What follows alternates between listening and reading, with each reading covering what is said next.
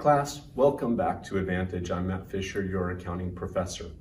In today's video, we're going to go over bond discounts. So we're going to look at these bonds. Now, if you recall, bonds are debt for companies or sometimes governments. They sell these bonds to investors in order to raise money, to raise capital, typically for expensive things that they need to purchase, okay? These bonds typically sell for around $1,000 each. That's usually what we call the par value of the bond. Now, the bond can sell for exactly $1,000, but typically it's going to sell for either more or less. And we'll go into more detail why that happens a little bit later. But if it sells for more than its par value, more than the $1,000 in my example, then it's selling for a premium. If it sells for less than the $1,000, then it's selling for a discount. And that's the one we're going to go over today in this class. We're also going to do a video on premium right after this video. Now, before we go into the specifics on this discount, we need to define a few terms. We need to look at some different types of interest rates that are out there. First of all, the bond's going to have what they call a contract rate. Unfortunately, sometimes we call it contract rate, sometimes we call it the stated rate, sometimes it's called the coupon rate. They're all the same thing, all right? So just beware of that when you're looking at your textbook. It might call it something different. We're gonna try and call it mainly the contract rate in this video. All right, now in our example, this contract rate is going to be 6%.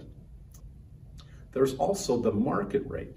The market rate is the actual interest rate that the investor is earning on this investment.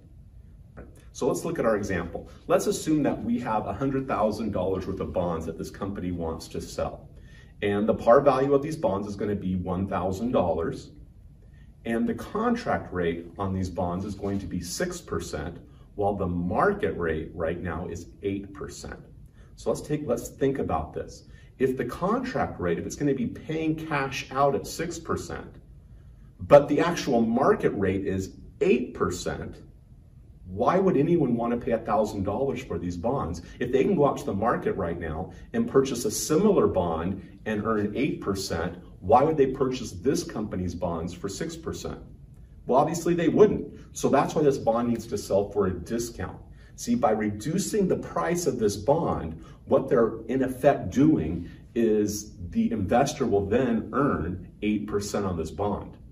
And in this video, what we're going to do is we're going to look at how do we calculate this using the effective interest rate.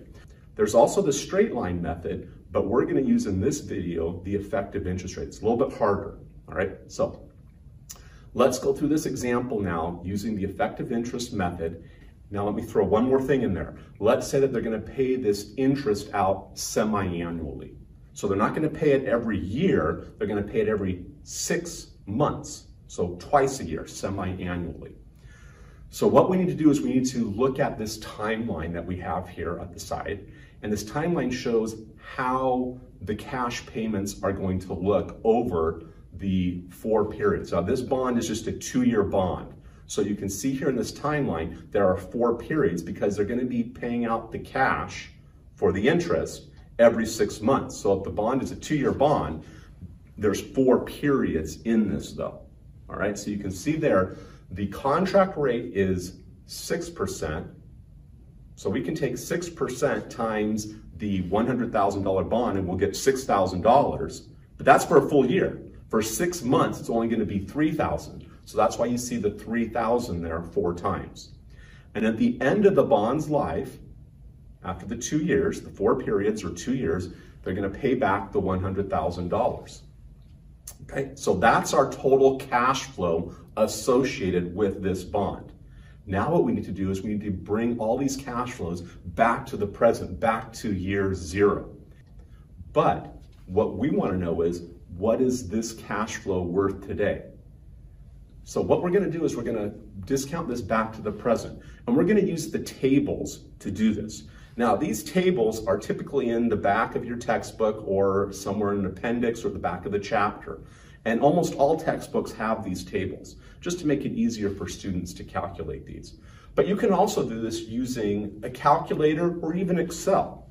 But let me warn you, if you're using a calculator or Excel, your answers are going to be more accurate because there's not rounding involved. Whereas using the tables, the factors that are in these tables that you'll see in just a minute, those factors are rounded. So the answers are going to be just slightly off because of that. All right, let's take a look at this now. Let's discount the 100,000 back to the present. So what we do is we need to go to the present value of a dollar, a single dollar amount table. All right, in my example, this is table 1, which you can see here on your screen. And it's just a portion of the table. But you can see here that I go down for 4 periods because the $100,000 is out 4 periods on our timeline. And then we go down at 4%. That's the market rate. Okay, remember the market rate was 8%, but they're paying it out semi-annually. So we have to cut that interest rate in half from 8% down to 4%. So the factor then is 0.8548 times $100,000. Okay, so that gets us a value of $85,480. So that's what our bond value is worth in today's dollars. Now what we need to do is we need to discount the $3,000 back to the present also. So we're going to have to go back to the table, but in this case, in my example, it's table 2. Your textbook might be slightly different, so just be careful about that. I'm looking at my table, which is table 2, which is the present value of an annuity, because the $3,000 is taking place every 6 months. Okay, so it's the same dollar amount, $3,000, and the time periods are equal. They're 6 months apart. So that's what an annuity is, same dollar amount, equal time periods apart. So I go to this table 2, and I go at, once again, 4%, go down 4%, go across at 4 periods, because the annuity is for 4 periods, and I'm going to get a value of 3.6299. Right, that's the value on this table. I'm going to multiply that by the $3,000, and that will get me $10,890. So that's the value of this annuity today. All right, so now I can add these two numbers together, my $85,480 plus the $10,890, and that will get me the value of the bond. The bond's value then in today's dollars is $96,370. That's what it's worth at a market rate of 8%. It's paying out at 6%, but the market rate's 8%. So what we've done is we've discounted it and shown, okay, we're going to sell it for less than the par value, which is $100,000. We're going to sell it at a discount, $96,370. So now let's take a look at the journal entry to record this. On the sale of these bonds, if we sold all of the bonds and we got the $96,370, we would debit cash $96,370. We will credit, let's move over, let's skip down a little bit. We'll credit bonds payable $100,000 because the bonds are $100,000 bonds. So at the end, we have to pay back $100,000. So that's why we're going to then credit this liability, $100,000. And then the difference between the cash and the liability of $100,000 is $3,630. That's what we call the discount on bond payable. And on your financial statements, if you look at the balance sheet, that is an account that goes with the bond payable. So the bond payable will show $100,000 in our liability section, and then it'll be less the discount on bond payable, $3,630. So people would know that the bond sold for a discount. Now, let's take a look at this amortization table. Now, you can see in this amortization table, it's got the bond value on the far right-hand side of $96,370. Okay, that's the value of the bond right now. For the first payment, we're going to pay out cash of $3,000 because remember, it's the contract rate, $6,000 times the $100,000 bond value, which gets us $6,000, but it's just for 6 months. So then we have to cut that in half to $3,000.